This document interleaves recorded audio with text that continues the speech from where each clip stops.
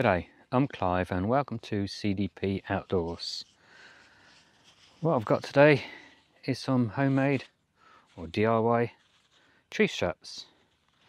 And the reason why they are homemade or DIY is simple. I tried to buy some online and I couldn't find anywhere that actually sell them in this particular multicam, which matches my hammock I use and also one or two of my tarps.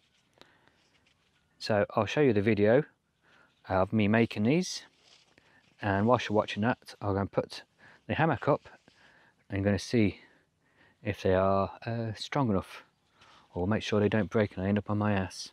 So see you shortly.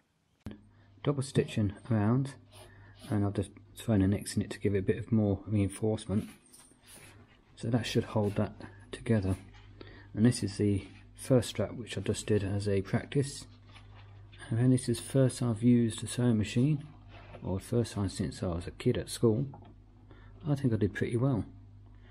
So let's start the second one and show you from the beginning. And if every now and then you see a little paw appear or a little face, I've got a 5-month-old kitten who likes to get involved. And the wife got it for her, but the cat for some reason has chosen me as its human. So everywhere I go, the cat follows. Everything I do, the cat wants to do with me. So here we go.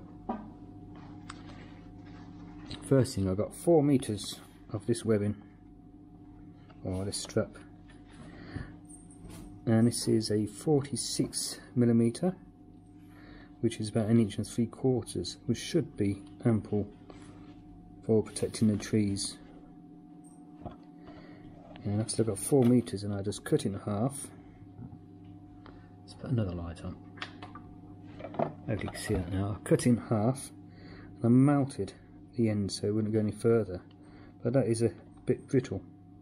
So what I'm going to do, like I did on the first one, is I'm going to fold it over and I'm just going to stitch down so it's a nice clean finish and it's not going to tear anywhere.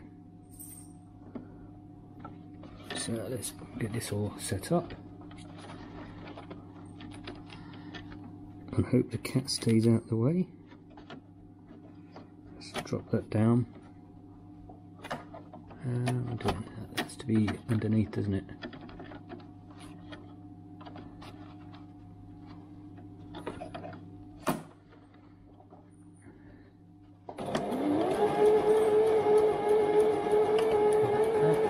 Oh, my thread's come undone. Bugger. Okay. Let's thread that again.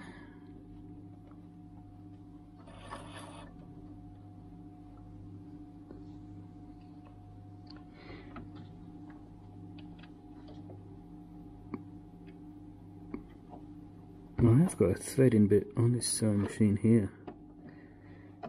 Bring down, but it's just as easy, I've found, for now, to just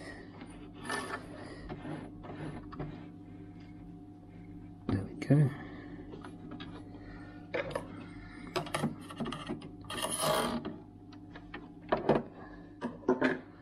That's it already. I found it just as easy to do it by eye. Let's start again. I'll actually turn over the top.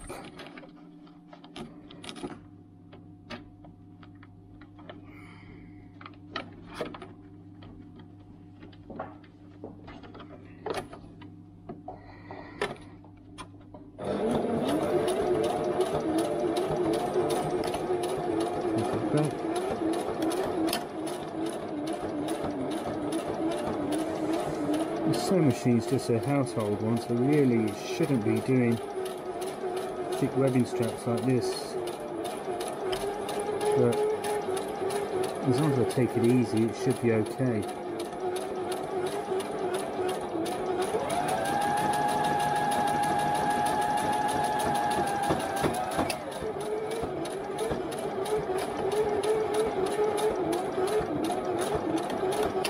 So there it is, that's the first done.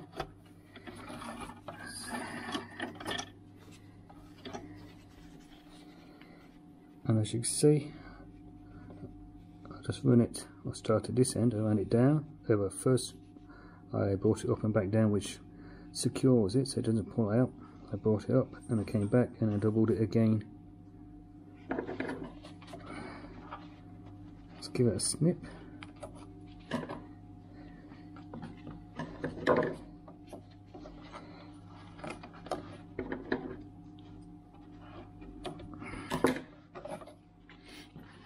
So now you can see the difference. There's the mounted end. Let's turn it around to see the actual finish. And there's a difference, nice and clean finish. So the first one is down here. So I'm going to use this as a template.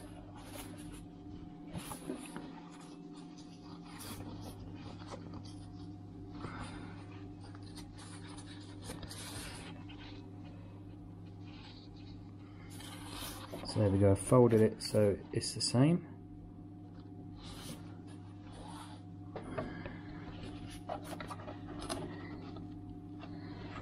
I've lined this up just with the edge of, or the end of the strap where I folded it over. So hopefully, let's get it right. You're learning with me. 4, 4, 5, backwards, 4, 5, and back forward again.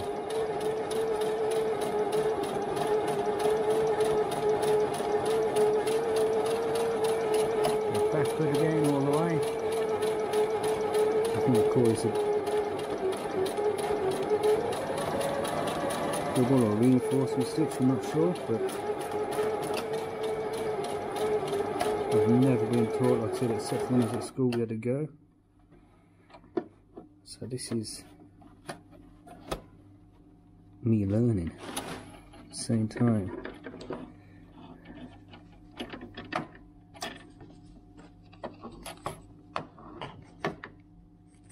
These scissors are a load of rubbish. Doesn't matter. They're working with a bit of messing around. So that one's gone down here, actually went offline. And I'm going to bring it up about an inch away and do the same on this one. I've got all that yet.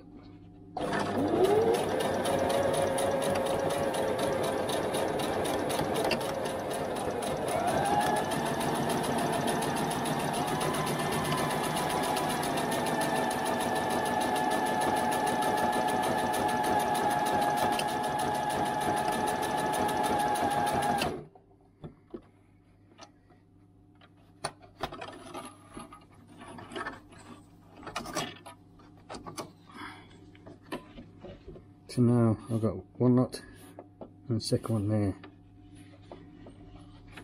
So now I'm going to put it, actually I better trim it so it makes it easier for me to work with it.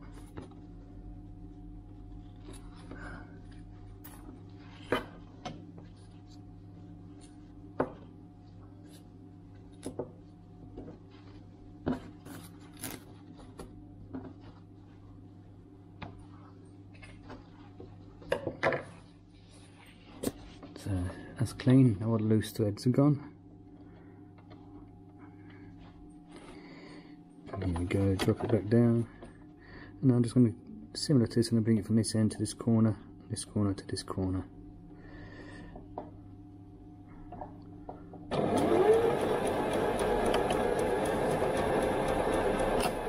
lost the thread again, it's come out. I've got to learn to hold that, I think.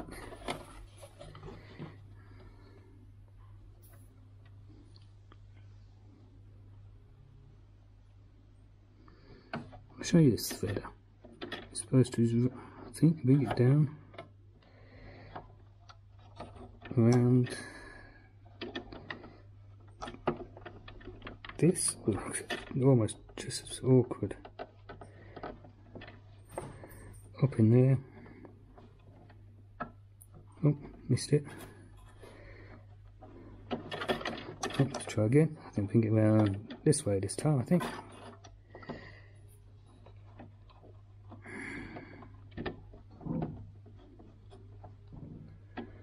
There it is. It's pulled the thread through. Like I said, it's a bit of a pain, but it gets it done. Where was I? Here we go. Let's get that in position. Drop that down.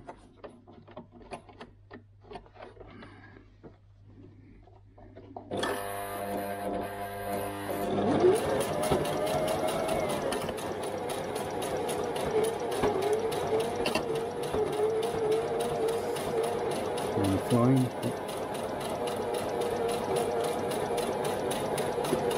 All the way back.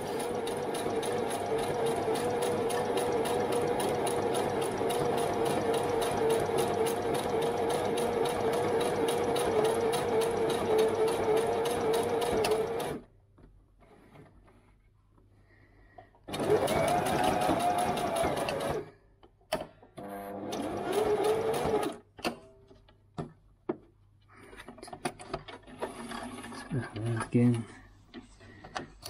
over the cutter, trim all the loose bits off. And the thread I'm using is 100% nylon thread, so it should be more than capable of doing the job.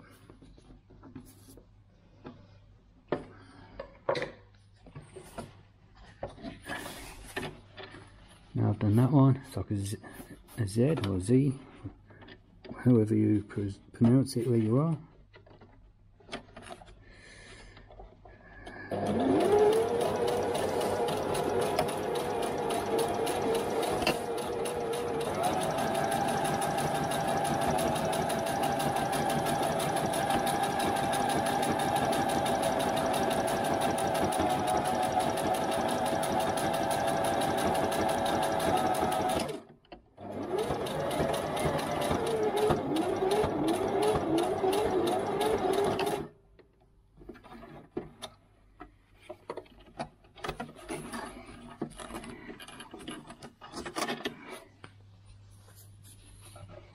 Now we've got top and the X in the middle, so I'm going to run the same down either side now.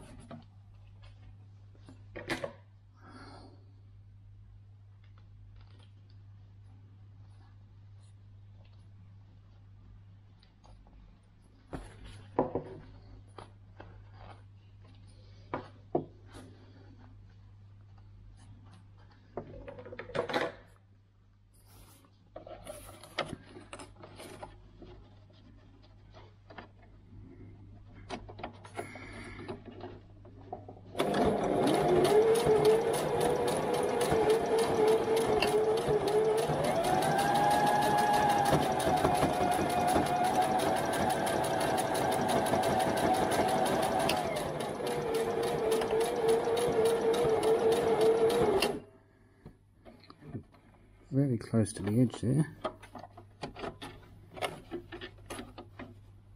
Still good, thankfully. And now do on the other side. I'll bring this one in a bit more.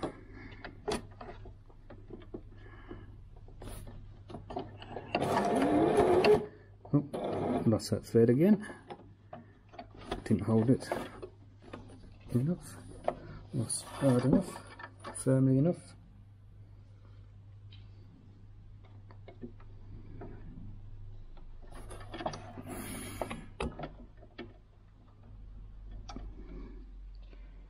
It's a bloody skill to just getting your thread in here.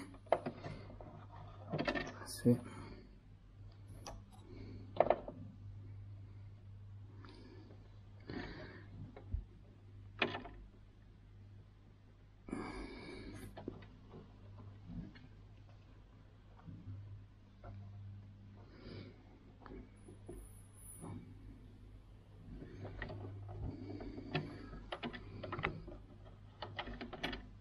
There we go.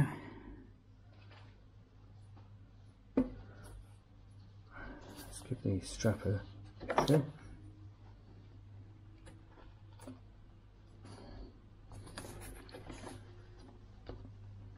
What I might do with this one is all the little bits that are sticking up, just get my lighter and I think I'll mount them in place after.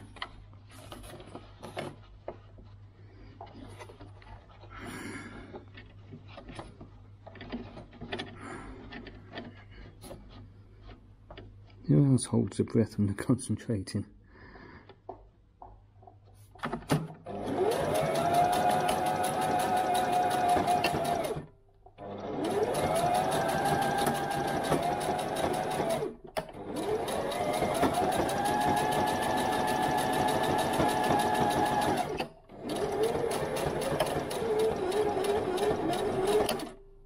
Oh, the cat's got the other end of the strap.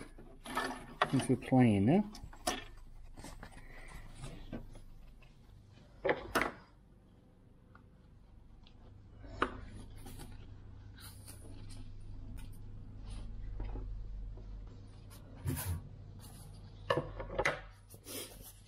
So there's the first end of the second strap. We've got the box stitching all the way around, put the X in there, and we tidied the end up by just folding it over and tucking it in. The actual loop, I think it's about 3.5, 4 inches from this point here, so it's more than enough to get a good carabiner or put the strap through on itself. That all depends what size. You can have any size you want. You can have 2 inches if you want, you can have 6 inches, that's all your choice, how big a loop you want. I just went with, folded it over, thought, yeah, that looks decent. So now let's just get the other end done.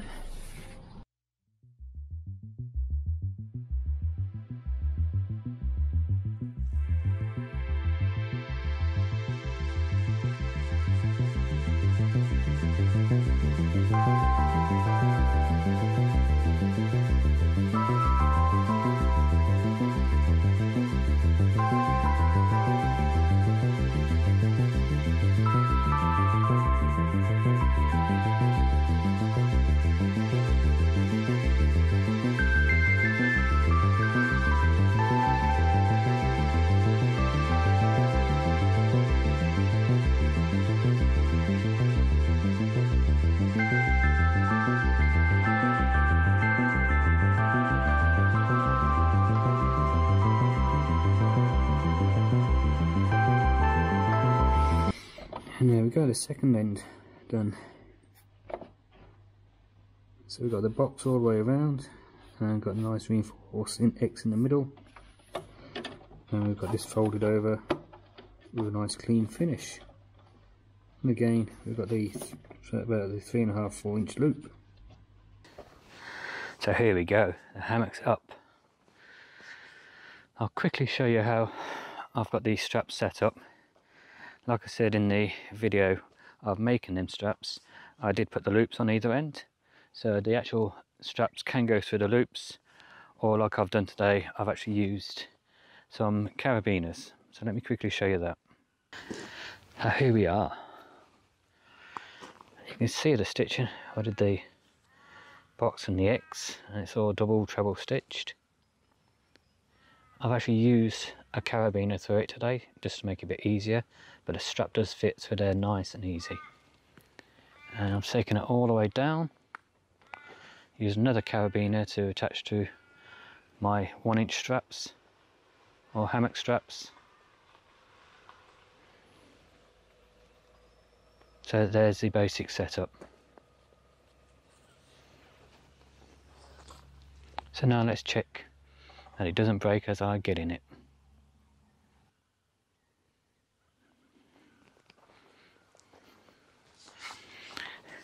So here we are.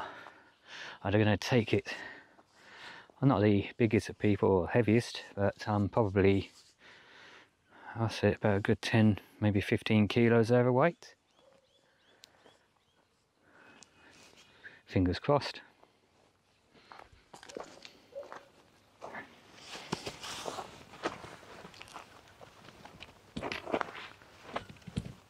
Bit of creaking.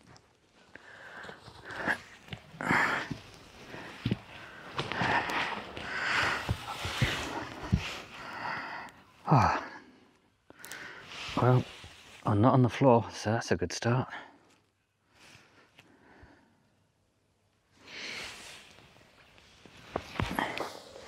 Now these straps are, I believe, about 1 3/4 of an inch thick or wide, which are good.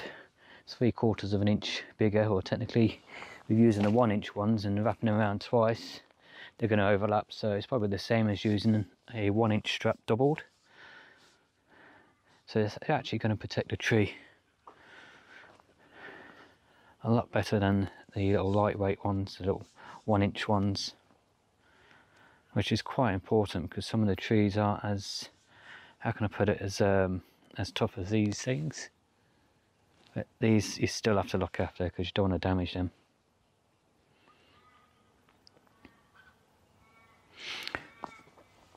So there you go. My tree straps, or tree hoggers, or tree protectors. Same thing, 3 different names. There's probably more names for it out there. So I hope you've enjoyed the video. And if you have, and it's your first time of coming to my channel, please go down below and click on that like button, click on the subscribe button, click on the notification bell next to it so you can be notified of all future videos. And if you are already a subscriber, again, I thank you very much. So until next time, get out there, have some fun, and take care.